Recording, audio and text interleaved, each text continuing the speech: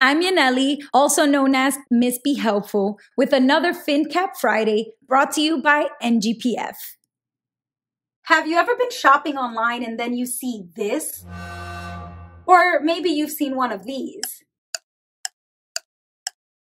These are examples of FOMO, fear of missing out. FOMO is an anxiety that comes up for us when we see something exciting is happening and we're not there, so we feel left out. Companies are tapping into that fear to market their products, services, and experiences to consumers. Getting emotional makes us more likely to spend our money. And guess what? FOMO marketing works. Companies want to trigger consumer FOMO because they know that nobody likes to feel like an outsider. Consumers will spend money even if they probably shouldn't because they're afraid.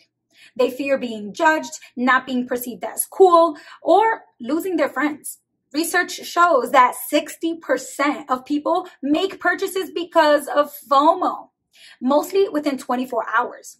So it's really important for us all to pause and take our time when it comes to making purchases, especially if you're a teenager or in your 20s, because 56% of the people who experience FOMO are under the age of 30. A perfect example of FOMO is the cryptocurrency boom. The price of Bitcoin, for example, is continuing to rise and fall and rise again at unprecedented rates, almost daily. And this makes people build up a hype around it, which makes other people jump right in and buy cryptocurrency when most of the time they've done little to no research. Social media is one of the main causes of FOMO because people love to broadcast everything from their important life events to everyday activities. Back in the day, if you missed a party, you would just hear about it later. But now, if you miss a party, you'll see everybody posting while they're at the party. That's why events and parties, as well as travel, are the two categories that cause 59% of all FOMO.